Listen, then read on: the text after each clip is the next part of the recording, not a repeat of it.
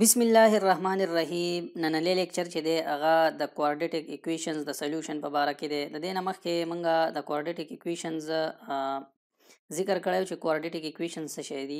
نو نن به موږ د کوارډیټک ایکویشن د سولوشن په باره کې ذکر کوو چې کوارډیټک ایکویشن به موږ حل کوو څنګه او هغه به سالو کوو څنګه، د هغې نه به روټ څنګه راوباسو. نو راځئ چې نن په دې باندې ډسکشن وکړو. د کوارډیټک ایکویشن د روټس نه مطلب دا دی د اني ایکویشن د روټ نه مطلب څه دی؟ روټ. د ایکویشن روټ څه ته وایي؟ د ایکویشن روټ نه مطلب د اننون، یعنی په دې کې چې کوم ویریبل وي د هغې هغه ویلیوز، هغه نمبرز چې هغه موږ په دې ایکویشن کې کیدو او دا ایکویشن سټیسفای کی، مطلب چې لیفټ سایډ ته صحیح د هغې نه رایټ سایډ جوړ شي، نو موږ وایو چې دغه ویلیوز آف ایکس چې دي دا د دې ایکویشن روټس دي. ټیک ده؟ لکه فار ایگزامپل زموږ سره یو ایکویشن دی ایکس سکویر ماینس 9 از ایکوال روټس. د دې ایکویشن د روټس او د دې ایکویشن د سولوشن سیټ نه مطلب دا دی چې د ایکس کمې داسې ویلیو دي چې هغه په دې ایکس کې کیدمه، نو د هغې د دې ایکویشن نه هغه زیرو جوړ کړي. نو دا ظاهره خبره ده که په دې ایکس کې زه 3 کیدمه، نو 3 سکویر چې راشي نو 9 ماینس 9 از ایکوال ټو 0 ته راځي. که ماینس 3 هم پکې کیدمه په دې ایکس کې نو هم ته 0 راځي. نو دې مطلب دا دی چې ایکس از ایکوال ټو 3 او ایکس از ایکوال ټو ماینس 3 دا دوه داسې ویلیوز دي چې هغه د دې ایکس سکویر ماینس 9 از ایکوال ټو 0 د دې ایکویشن روټس دي. صحیح ده؟ دا سولوشن سیټ دی. ټیک ده؟ دغه دوه ویلیوز دا ایکویشن سټیسفای کوي. ټیک ده؟ او همیشه یاد ساتئ چې کوارډیټک ایکویشن چې کمی په دې کې به په ایکس باندې سکویر وي همیشه. نو چې کله زموږ سره کوارډیټک ایکویشن وي نو د دې به روټس ونه وي، 2 روټس به وي. ټیک ده؟ د دې روټس به زموږ سره 2 روټس وي. ټیک ده؟ خو چې کله زموږ سره های آرډر ایکویشن وي، کیوبیک ایکویشن یعنی چې په هغې کې په ایکس باندې کیوب وي، نو د هغې به 3 د هغې روټس به زموږ سره 3. فرض که زموږ سره یو داسې ایکویشن وي چې هغې بالکل آرډر زموږ سره 101 آرډر وي فرض که، نو د دې روټس به څونه وي؟ 101 روټس به وي په دې کې. دا خبره یاد ساتئ چې څومره های آرډر ایکویشن وي هغومره نمبر اف روټس به وي، هغومره داسې د ایکس ویلیوګان به وي چې هغه ته په دغه ایکویشن کې کیدی، نو په هغې باندې به هغه سټیسفای کیږي، په هغې باندې به هغه ټرو راځي. لکه څنګه چې په دې ایکویشن کې موږ 3 یو ځل 3 او بل ځل ماینس 3 کېښودو، نو دا دواړو باندې چې کوم دی د دواړو نه د دواړو د لیفټ هینډ سایډ نه رایټ هینډ سایډ راغی، نو دا ایکویشن یې سټیسفای کو او دا ایکویشن پې صحیح راغی. ټیک ده؟ اوس دا خو مونږ ته پته ده سیمپل، خو اوس فرض که زموږ سره یو کوارډیټک ایکویشن وي نو مونږ به څنګه پته لګوو چې د دې روټ څه دي، یعنې د ایکس کمې داسې ویلیوز دي چې هغه ته په دې ایکویشن کې کیدی او دا ایکویشن پې سټیسفای شي. نو د دې د معلومولو دپاره زموږ سره 2 طریقې دي. دا 2 طریقې څه شي دي؟ یو په فیکټرایزیشن باندې مونږ معلومولی شو، یو په کمپلیټنګ سکویر باندې مونږ دا معلومولی شو، او زموږ سره یو بله طریقه ده هغې ته کوارډیټک فارموله وایي. په هغې باندې مونږ د دې ایکویشن روټس معلومولی شو، سولوشن سیټ پې معلومولی شو. ټیک ده که نه؟ نو هغه به اوس مونږ نن چې دی صرف د فیکټرایزیشن بحث کوو چې فیکټرایزیشن باندې به مونږ څنګه د یو ایکویشن روټس معلوموو. نو راځئ چې فیکټرایزیشن اوس نن ډسکس کړو چې په فیکټرایزیشن باندې به مونږ یو داسې ایکویشن چې هغه کوارډیټک مونږ پرون ویلي چې داسې ایکویشن چې په هغې کې زموږ سره د ویریبل پاور چې دی هغه 2 وي، نو د هغې ایکویشن روټس به څنګه معلوموو. نو نن به مونږ وایو چې په فیکټرایزیشن باندې به روټ څنګه معلوموو، او بیا به انشاءالله به را روانو لیکچرو کې وایو چې په کمپلیټنګ سکویر میتډ باندې به روټ څنګه معلوموو. نو نن به مونږ د فیکټرایزیشن بحث کوو چې فیکټرایزیشن څه شی دی.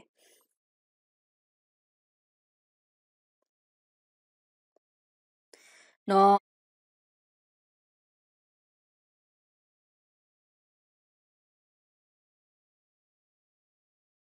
ایکویشن د فیکټرایزیشن مطلب زموږ سره څه دی؟ د کوارډیټک ایکویشن د فیکټرایزیشن مطلب زموږ سره دا دی چې یاره دا مونږ په فیکټرز کې تقسیم کو، یو ایکویشن مونږ په فیکټرز کې تقسیم کو. لکه فار ایگزامپل زموږ سره یو نمبر دی 10، دا 10 د څه برابر دی؟ دا 10 کراس 1 هم برابر دی، یعنی دا 1 هم د یو 10 یو فیکټر دی او دا 10 هم په خپله د 10 فیکټر دی. دغه شانتې دا 10 چې دی دا د 5 کراس 2 هم برابر دی. صحیح ده؟ نو دا 5 هم د 10 یو فیکټر دی او دا 2 هم د 10 یو فیکټر دی. نو دغه شانتې کوارډیټک ایکویشنز هم چې کوم دی هغه د فیکټرز نه جوړیږي، او موږ به وایو چې فیکټرز اصل کې دی څه شی. نو د فیکټر نه موږ څه مطلب اخلو؟ د فیکټر نه موږ دا مطلب اخلو چې اوس فار ایگزامپل زموږ سره دا یو کوارډیټیک ایکویشن دی دا یو کوارډیټیک ایکویشن دی دا چې ته فیکټرایز کې نو د فیکټر نه مطلب دا دی چې دا د x جمع 4 او د x ماینس 1 نه جوړ شوی دی دا دواړه په خپلو کې ملټیپلای شوي دي نو د دې نه دا جوړ شوی دی خو که دا x پلس 4 او x ماینس 1 ته ایکسپینډ کې مطلب دا x ماینس 1 ته ایکسپینډ کې مطلب دا x د x ملټیپلای کې دا x د 1 ماینس 1 سره بیا دا 4 د x سره او دا 4 د ماینس 1 سره او بیا لایک ټرمز ته 8 کې او ان لایک ټرمز او کانسټنټ بل طرف ته کې نو د دې نه به دا ایکویشن جوړ شي نو هغه ته مونږ وایو چې دا مونږ ایکسپینډ کو دا پروسس چې دا ایکسپینشن اف فیکټرز دی او دا چې دی نو دا فیکټرایزیشن اف کوارډیټیک ایکویشن دی کوارډیټیک ایکویشن مونږ فیکټرز کې ډیوایډ کو نو فیکټرایزیشن نه مطلب دا دی چې فیکټرز معلومول دي مطلب څه دا مونږ څه شی داسې ضرب کو چې د هغې نه دا ایکویشنز جوړ شي پوره ایکویشن ته جوړ شي صحیح ده نو دا څه شی معلومول چې دا فیکټرز معلومول چې دا اجزا چې د کم نه د ایکویشن جوړیږي دا معلومول چې دی ته څه وایي فیکټرایزیشن وایي دې ته څه وایي فیکټرایزیشن دې پروسس ته فیکټرایزیشن معلوم وایي یعنی فیکټر معلومولو ته فیکټرایزیشن معلوم وایي فیکټر معلومولو ته څه وایي فیکټرایزیشن ورته وایي یا فیکټرینګ ورته هم وایي ټیک ده که نه په دې کې مونږ چې کوم دی فیکټر معلومو فیکټر څه دی x پلس 4 دی او x ماینس 1 دی صحیح ده نو دا فیکټرینګ کوو خو چې کله دا مونږ دا خپلو کې ملټیپلای کوو او دا ایکویشن ته جوړو نو دا موږ د فیکټرز ایکسپینشن کوو نو ایکسپینشن او فیکټرینګ د یو بل اپوزیټ دي ټیک شو نو ا فیکټر از سمثینګ وی ملټیپلای بای لکه فار ایگزامپل زه تاسو وایم 12 دی دا 12 چې کله موږ فیکټرز معلوم کوو نو دا 12 یو فیکټر 1 دی 2 یو فیکټر دی ځکه چې 2 ملټیپلایډ بای 6 د هغې نه 12 جوړیږي 3 فیکټر دی ځکه 3 ملټیپلایډ بای 4 د هغې نه 12 جوړیږي 4 یو فیکټر دی 4 ملټیپلایډ بای 3 د هغې نه 12 جوړیږي او دغه شانتې 6 هم یو فیکټر دی او دا 12 په خپل هم د ځان یو فیکټر دی 12 ملټیپلایډ بای 1 نه 12 جوړیږي ټیک ده نو دغه شانتې زموږ سره کوارډیټیک ایکویشن چې دی یا کیوبیک ایکویشن دی یا نور د دې نه هایر ایکویشن د هغې هم په فیکټرز دي په خپلو کې نو موږ کوارډیټیک ځکه وایو چې کوارډیټیک سمپل دی نو د کوارډیټیک ایکویشن د فیکټرنګ نه مطلب دی د هغې فیکټرایزیشن نه مطلب دی چې د دې فیکټرز معلوم کو او د دې فیکټرز نه بیا موږ چې کوم دی د ایکس ویلیوز راوباسو چې د ایکس نه 2 سلیوشن سیټ کې به صرف 2 دغه راځي ویلیوز اف ایکس راځي که هغه کیوبیک وي نو 3 ویلیوز اف ایکس به راځي که هغه یعنی کوارټیک کې پرون موږ کوارټیک ویلیو چې څه ته وایي نو د هغې نه به بیا 4 راځي صحیح ده او دغه شانتې چې څونه هایر که هغه کوینټیک مین چې 5 ډیګري ایکویشن وي نو د هغې نه به 15 نمبر اف ویلیوز اف ایکس راځي په سلیوشن سیټ کې نو نن به موږ نور ډسکشن کوو چې فیکټرایزیشن به څنګه کوو نو اگزامپل باندې به موږ دا تاسو ته ایکسپلین کوو انشاءالله نو نیکسټ سلایډ کې زه تاسو ته اگزامپل ښیم چې اگزامپل د دې څه شی دی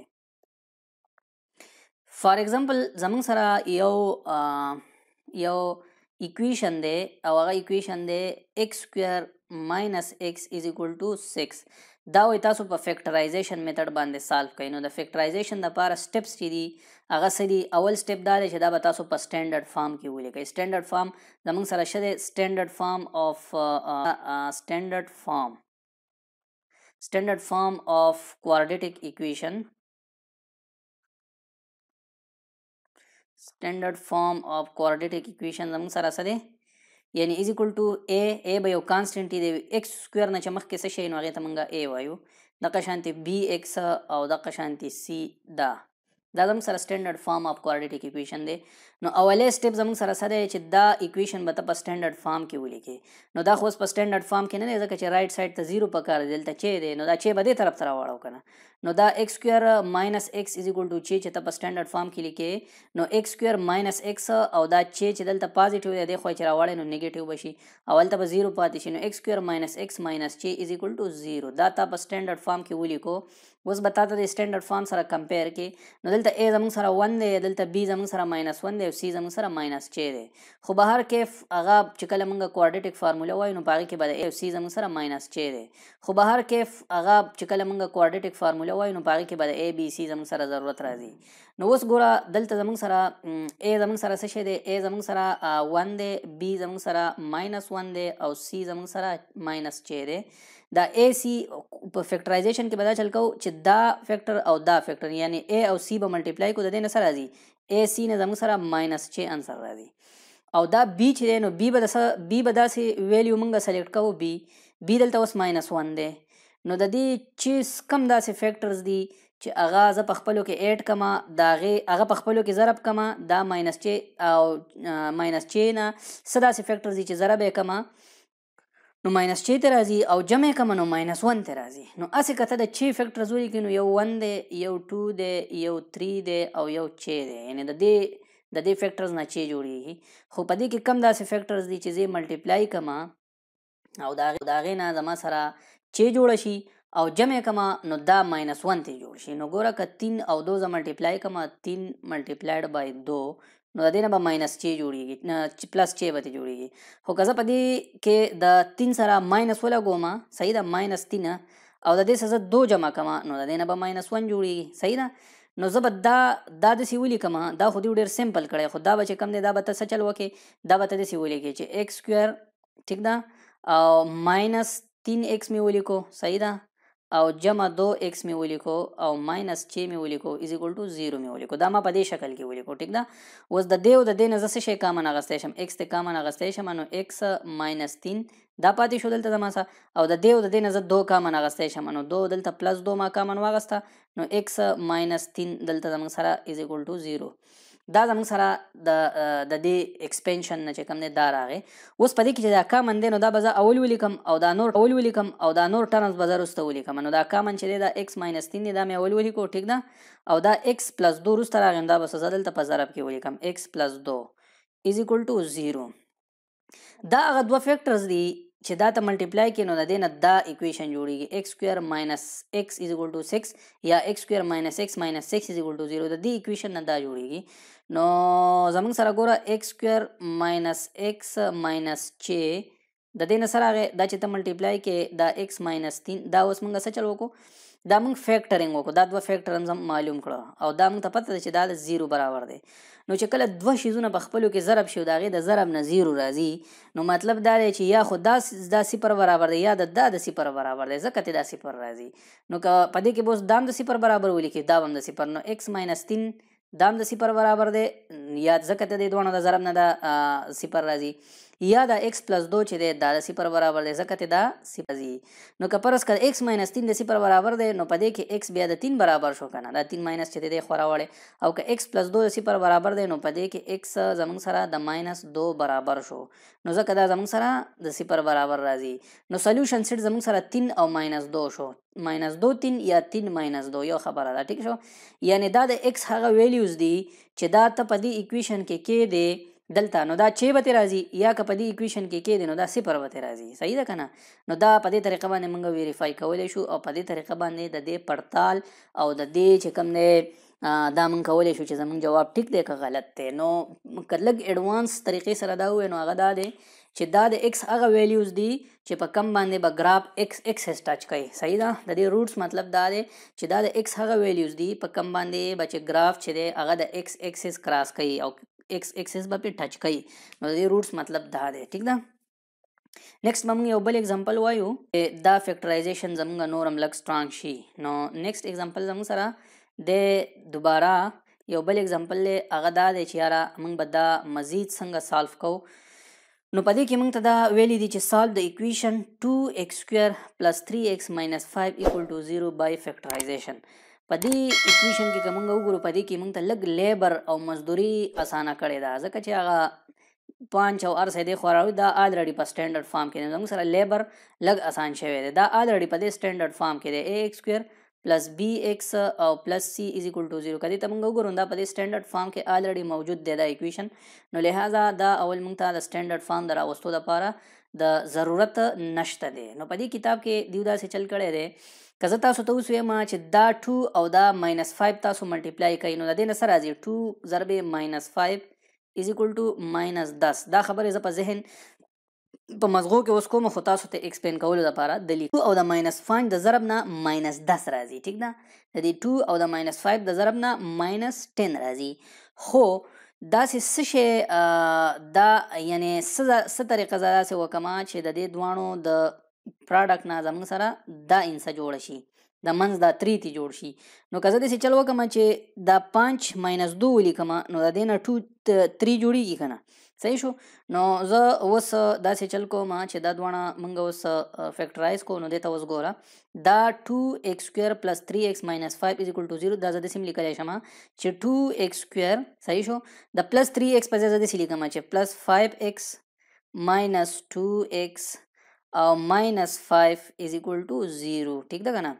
نو زه به اوس داسې چل وکړم چې دا دوه پیرز دي زموږ سره. نو د دې نه زه څه شی کامن اخیستی شم؟ د دې نه خو زه ایکس کامن اخیستی شم. ټیک ده؟ نو دلته به زما سره یو 2 خو پاتې شي، یو به ورسره ایکس دلته پاتې شي، او دلته زما سره د 5 سره ایکس خو ته یو مخکې بار ویستی دی، نو دا 5 پاتې شو. په دې دواړو کې زه اوس څه شی کامن اخیستی شم؟ کامن پکې هېڅ هم نشته، خو چې کله څه کامن نه وي نو ماینس 1 خو خامخا دلته کامن واخله. نو دا به شي 2x او پلس 5 از اکول ټو 0.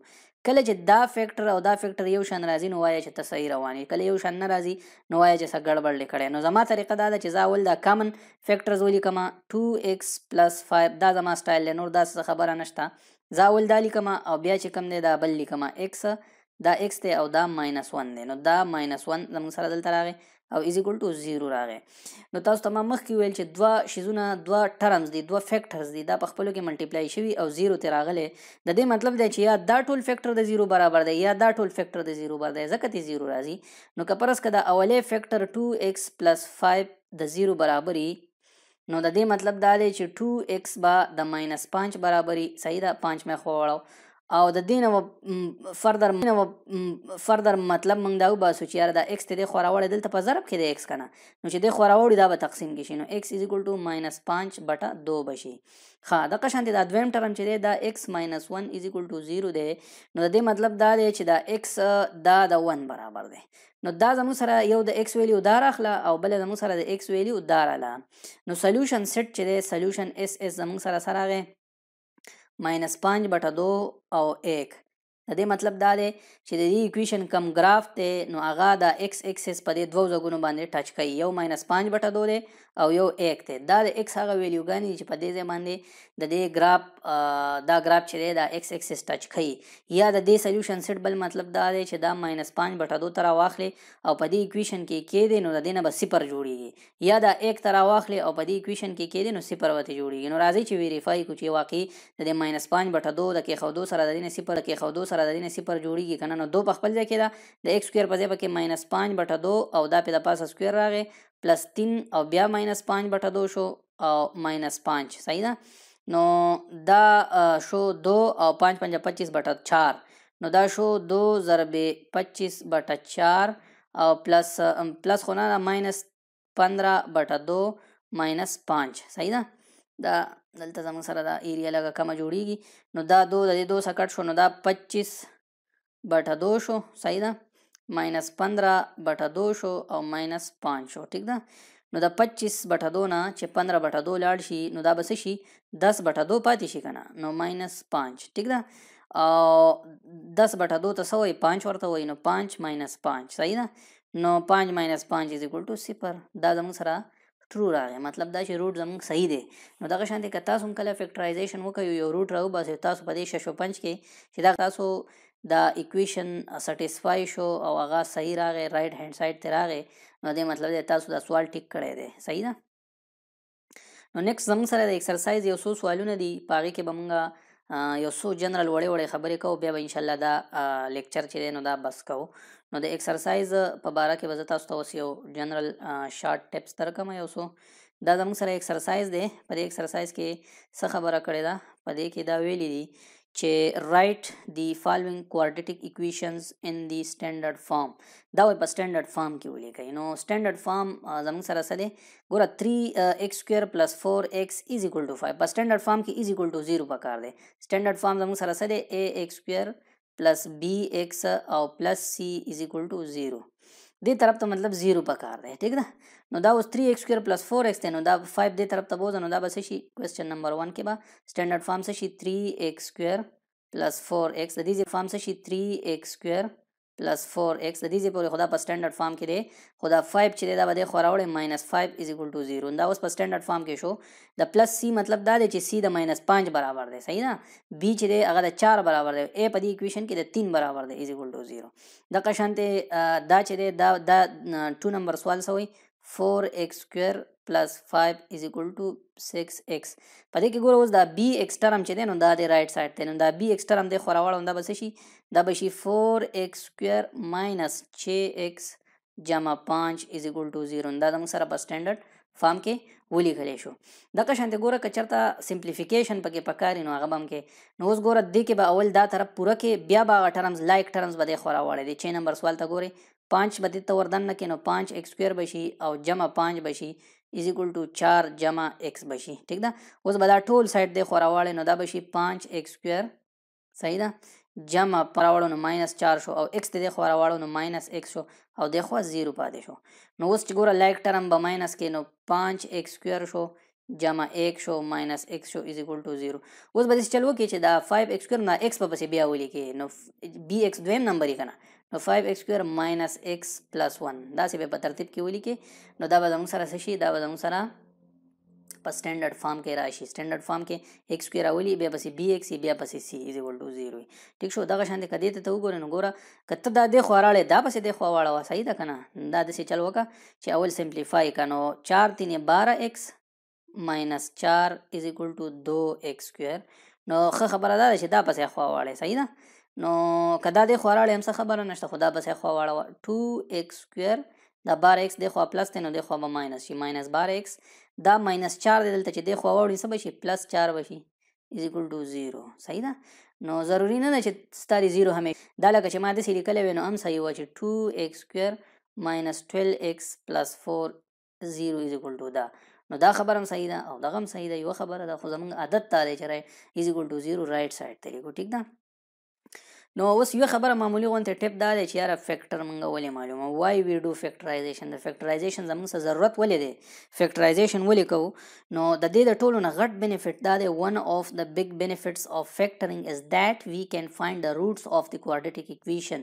د دې مطلب د دې فایده دا ده د فیکټرینګ چې موږ د یو کوارډیټیک اکویشن روټس معلومولی شو. روټس مطلب دا دی د x هغه ویلیوز په کم باندې چې زموږ سره اکویشن سټیسفای کیږي، د x هغه ویلیوز په کم باندې چې د هغې اکویشن هغه ګراف x اکسس ټچ کوي، د x هغه ویلیوز چې هغه موږ راواخلو په دغه اکویشن کې کیدو او دغه اکویشن د لیفټ سایډ نه هغه رایټ سایډ جوړ شي، دغې ته موږ روټس وایو. نو د فیکټرایزیشن غټه فایده دا دی چې موږ روټس چې کوم دی زیرو برابر کو، فیکټرز د یو فیکټر د زیرو برابر کو، بل فیکټر د زیرو برابر کو او د هغې نه موږ روټس چې کوم دی لا معلوم کو. صحیح ده. او د هغې بیا څه چل وکړو؟ د فیکټرایزیشن نه بعد څه چل وکړو؟ سمپل سټپ دا دی چې هر یو روټ د زیرو برابر کو او د هغې نه بیا د ایکس ویلیو راوباسو.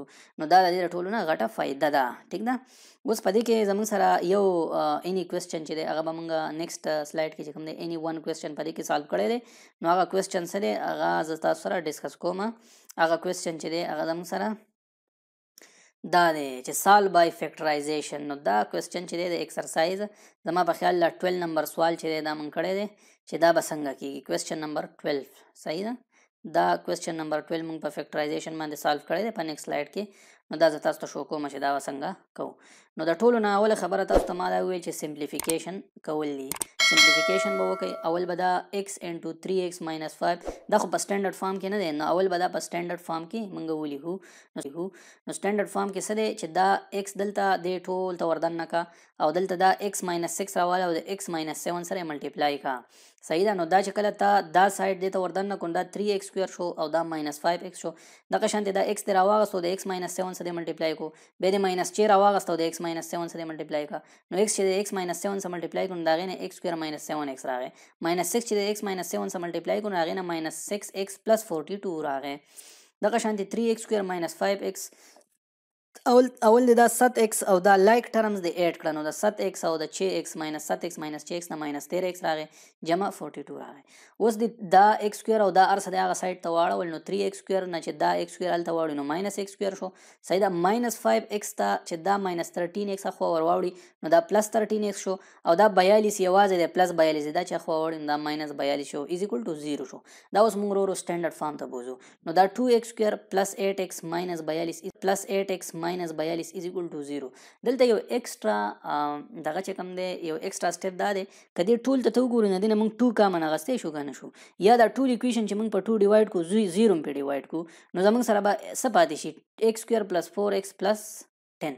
نو یوازې دا نه چې دا ته په 2 ډیوایډ کې که پرس که دا ټول ایکویشن په 1 لاک ډیوایډ کېږي نو په 1 لاک یې ډیوایډ کا، که په 1.5 ډیوایډ کېږي نو په 1.5 یې ډیوایډ کا. هېڅ مسله نه ده، خو سمپلیفای که نور مختصر که چې څونه مختصر کولی شي. نو اوس دا ایکویشن چې دی 2x² + 8x - 42 دا یا دا x² + 4x - 21 دا دواړه یو شی دی. ټیک ده، دا دواړه یو شی دی، خو دلته د 2 کامن اغستی 2 چې دی خو راواوړي نو 0/2 = اگین 0. دیکھیں 2/0 چې دی هغه د 0 نه دی برابر، خو 0/2 د 0 برابر دی. صحیح ده. نو x² + 4x - 21 اوس موږ په خپله په اسانه باندې فیکټرایز کولی شو. هغه څنګه مخکې موږ ویل ګوره دا -1 او دا -21 او 1 چې ملټیپلای کې نو -21 ته راځي. نو اوس داسې فیکټرز چې هغه په خپلو کې ملټیپلای کو -21 ته راشي. صحیح ده. نو هغه څه شی دی 7 او ضرب -3 دا چې ملټیپلای کو نو -21 به ترې راشي، خو چې جمع کو د منځ دا انسته جوړه شي نو 7 او -3 دا چې راولي نو 4 به جوړېږي. ټیک ده. نو دا x² + 7x - 3x - 21 دا 4x موږ د 7x او -3x په ځای د 4x په ځای موږ دا ولیکو. ټیک ده.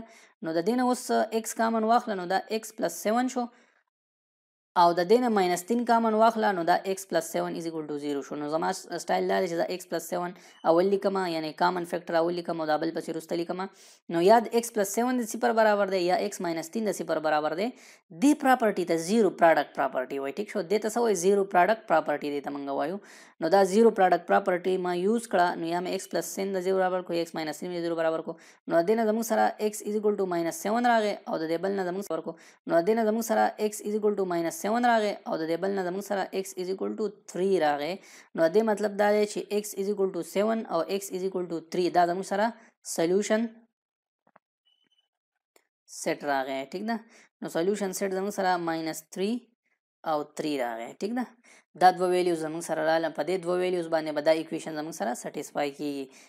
دې ایکویشن ته به اوس نه راځو، دې ایکویشن ته دې ته به ځکه نه راځو چې دا زموږ سره لږ کمپلیکس شکل کې لیکلی، دا کوم چې سټینډرډ فارم کې لیکلی شوی نو دا به پې سټیسفای کوو. ټیک ده.